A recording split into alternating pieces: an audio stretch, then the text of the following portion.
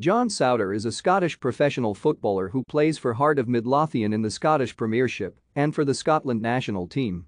He previously played for Dundee United before joining Hearts in February 2016. As of January 2020, he is vice-captain of Hearts. Initially known as a central defender, Souttar was converted to play as a defensive midfielder towards the end of his stay at Dundee United, however he has more recently been deployed as a centre-back for Hearts.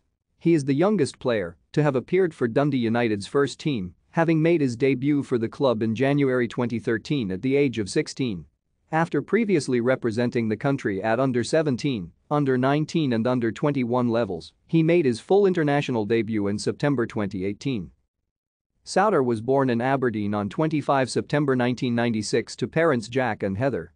His father had previously been a professional footballer with Brechin City. His mother's side of the family hails from Australia.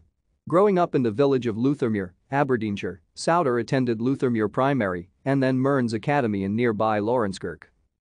In 2002, Souttar began to play for Brechin City Boys Club, where he was coached by his father in a successful team also containing Ryan Gauld and Ewan Spark. Thank you for watching. Like and subscribe if you would like to view more of our videos. Have a nice day.